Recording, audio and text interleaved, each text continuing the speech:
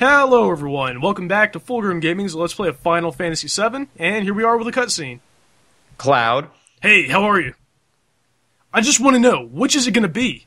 You want to find out about yourself, or are you afraid to find out? Either way, you stay around here and all you can do is worry about it. Even if you go nuts again when you see Sephiroth, if it happens, it happens. I'll go upside your spiky white head and bring you back to normal. Cloud, it'll be alright. We're all with you. But if it happens, it happens. Don't worry about it. Barrett really knows how to work up a... right? You're right. He's right, isn't he? Come on, let's go and find Aeris. Alright, so now we have to go to Bone Village, which is all the way up north. Yeah, I'm not sure how you're supposed to know you're supposed to go there. Like, did they mention that? Or? I think, didn't Aeris mention it, like, in her little scene in the forest? Oh, she might have mentioned Bone Village, and you have to go past that forest, the City of the Ancients. Alright, luckily they docked our little tiny Bronco, like, right here for us. Yeah, thank God. Now, if I remember correctly, we gotta... Yeah! Boys, oh, what a great way to start the episode. Yeah, leaving it in there. I guess it's... Alright, I've got to explain myself, because I hate doing that crap. No, when I have coffee, it makes my throat dry, alright? So when it happens, like Barrett said, when it happens, it happens. I can't control it. That's hilarious. Oh my god. Anyway. Right, what he has to do is just navigate these little rivers beside the coasts all the way up north, what it looks like outside of the eastern continent, right? Yeah, we got to go to that very north continent, and from what I remember, you have to go all the way around this continent here. Oh, that's kind of ridiculous, but like, you see the little canal, like, between the middle and the right continents, you can kind of, like... I don't think there's any way to go that way. You can't go that way? You can't go through that little piece of land? As far as I know, these little, like, the areas that the tiny Bronco can go don't extend far enough for you to go that way. Oh, that's dirty. I think the two options, I think you can actually go to the left of the top continent and go all the way around, or go all the way around this continent here, so... Either way, it's quite a trip. Yeah, either way, you better pack some sandwiches, because this is gonna take forever. Yeah, for real, dang. Like, look how long we've been here, and we're still just barely getting to the top, and I'm actually not even sure where to go once we get up there. I mean, I'm pretty sure it's that little dot, right? Yeah, the bottom dot is it, but I'm not sure if we can... I'm hoping the water will connect. It looks like it will, though. I swear if it doesn't. If it doesn't, then we've just taken this whole trip for no reason. And my voice cracked for no reason. And your voice cracked, and it was hilarious. There we go. I think we gotta go around the little thing here, and... There you go. There we go. At the big bones in the forest thing. I like how it's actually called Bone Village, and it's shaped like bones. Like, oh my... It looks like a dinosaur to me, dang. Alright, so here we have like a little mini-game. You want to go ahead and explain it? Yeah, this area right here, you're actually going to have to find something called the Lunar Harp, and you can hire up people to go ahead and dig for you. They're, what, excavators, right? Yeah, right here you have to get the Lunar Harp to continue with the game, but there are actually other things you can find here. And yeah, there's a few other items. I'm not going to show everything that we can get right now, because we can't even get most of it right now. We have to wait till the second and third discs. What I'll end up doing is make a bonus episode with an explanation of Bone Village, because this place is actually kind of detailed, or deep, I guess. Can't you get a key to somewhere here? A key to, I think it's the Sector 5 slums or something like that? Yeah, you can get a key to so you can enter back into Midgar. I'm pretty sure this is the only the only place you can get it. How you get, I think it's either Tifa's final limit break, Yeah, that's how you get back to Wall Market. I don't know if you guys remember that little shop we went in, it had like a mounted machine gun. If you try to go in there, it would try to shoot you. Yeah. That's where you get Tifa's, I don't know what it is. Now pretty much what you gotta do here is you gotta put the people in the like in order. I guess. Like, I know where the Lunar Harp is, it's like right here, but... You just put them around the general area? Select the dig point by moving to the point. I am pressing the square button. Awesome. Oh, there we go. Alright, there you go. What you have to do is, like, that's where the Lunar Harp is. You have to place the people around it.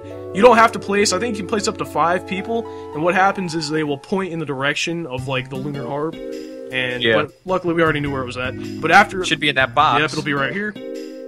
Ether? What the f- Are you kidding me? That was where the Lunar Harp was. Well, dig again. Alright. Now you gotta get them all lined up. That's ridiculous. That's hilarious. I know the Lunar Harp is right there. Like, I 100% know the Lunar Harp is, like, literally right here. Maybe it's on the other side. No, it's here. Maybe there's also a chance of getting an Ether, I don't know. Oh well, you guys remember how much we were like crying for ethers? Now we get one, and we're just like, we want a lunar harp. Supposed to be. Maybe you have to put. I don't think you have to put all the people out here because I mean it doesn't matter. They're gonna point to the area anyway. All right, you tell him to start digging. He's only one guy. That's all you need. Whatever. You know what? If this isn't it, I'm just gonna cut it out so we actually get it because I know, like, it's literally. You see, like, you can see the little points of the tent. It's kind of like in the middle of the tent in the other area. I don't know. I don't know. Apparently, they've got some potions and ethers hidden in the same spot. There, I told you. There it is. Why didn't we get it the first time? I don't know. Anyway, full-grown luck. Yeah, full-grown luck. But anyway, what we got to do with the lunar harp is we have to go through here and waken the forest with it. Yes, this is the sleeping forest. You guys might remember this from the flashback with Eris. This is where she actually headed out to fight Sephiroth herself. Yeah, people like were floating out of the trees and stuff. Remember that? Yeah. Speaking of floating, I think there's a floating materia in here if I can remember right. Yep. It's red summon materia, which is it's a summon. It kind of like disappears off the screen a little bit. So there it is. Go. Oh, I see it. Kajada.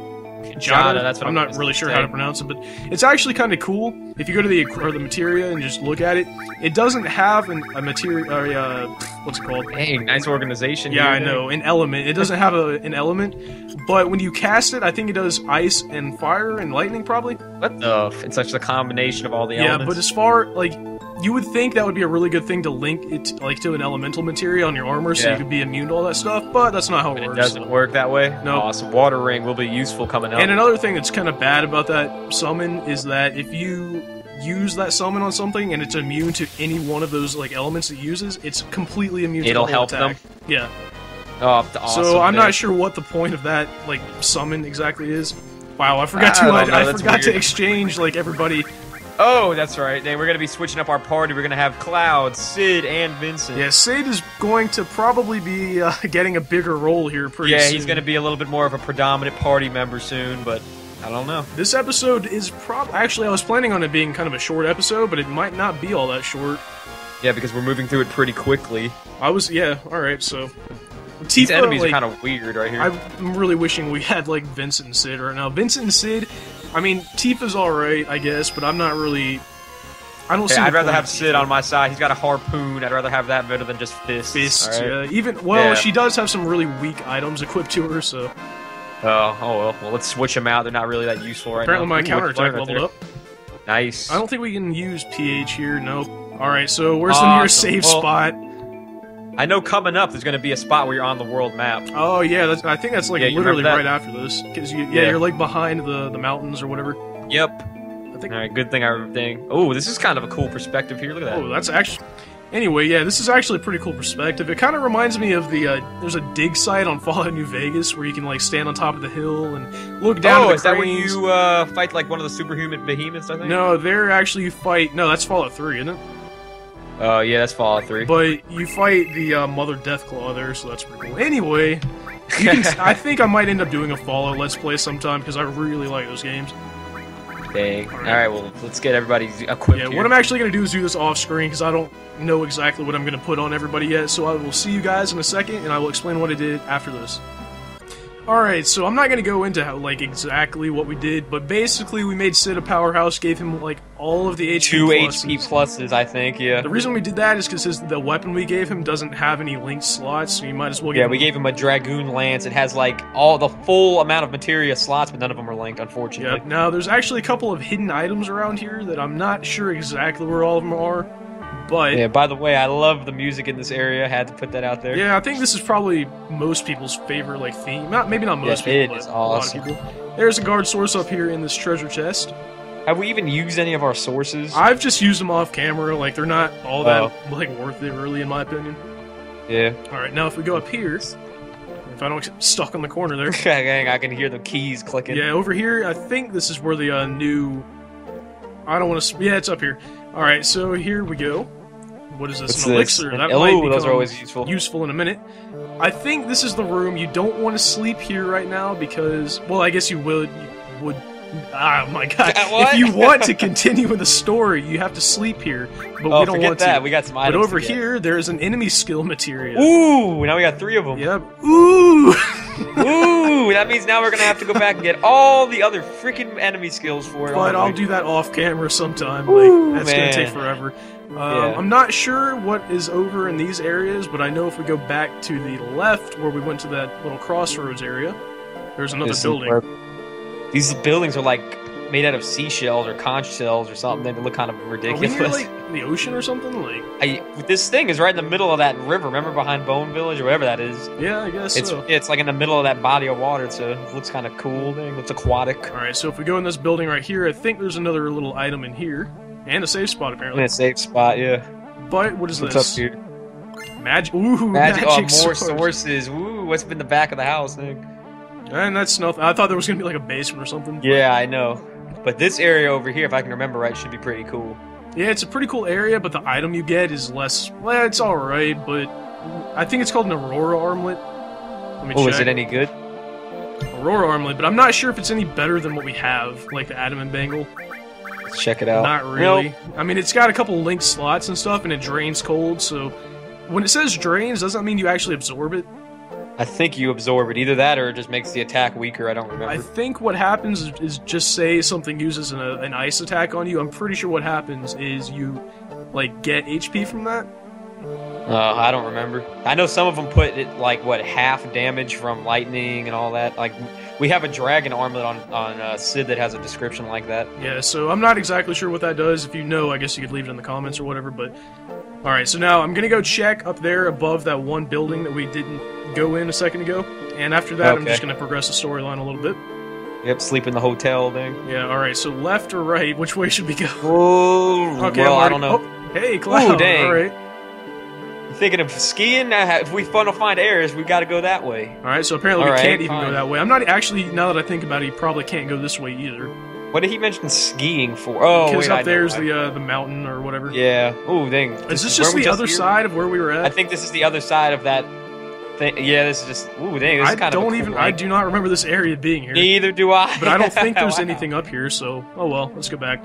Now, what I'm going to do... I've never seen that before. I've never gone up this high. Never have I. But what I'm going to do, like I said, is I'm going to go sleep at the inn. Or not, maybe it's not even an inn, I don't know what to call that, but... I'm just going to call it a hotel, fine. A hotel up here in, like, the ocean. Like, yeah, I'm going to sleep in the shell here. Alright, so, like I said, I'm going to go get the enemy skill stuff that we missed later, but not now. So we're going to take a rest here. I'm assuming this is going to heal HP and NP, because what Bay doesn't do that. Alright, so let's see what happens. You said this is going to progress the story now, right? Yep, I think we're going to wake up in the middle of the night. Yep. Ooh, dang. I feel it. What's wrong? Ares is here, and so is Sephiroth. If that's true, then we're in for it. Hey, how do you know? It's not an excuse. I feel it in my soul. If that's true, we should hurry. Something terrible could happen at any moment. Right, let's hurry and find Ares. Alright, so I didn't realize Ares was in this much trouble, but I guess when she did go to find Sephiroth by herself... Yeah, when she's saying I can kill him or something, handle him on my own, you know she's gonna get into trouble, guys. Alright, so well, what we're gonna have to do is go try and bust Ares out of this horrible situation that she put herself in. We tried to she stop put her. herself in it, alright. Don't we have to actually head to, like, the middle building or something? Yep. Apparently Ares' voice is coming from there. Yep. But yeah, we gotta go in the middle here. I think we could have gone here earlier, but we couldn't have progressed the storyline until we slept in that inn over there. Maybe Sid would have stopped us from going in like he did. Oh yeah, maybe. But I think there's skiing. I think there's not a summon materia. Maybe there is. There's another materia in here regardless, but I'm not sure what it is. Oh yeah. I remember what it is. It's comet materia. Comet? Comet. Yep.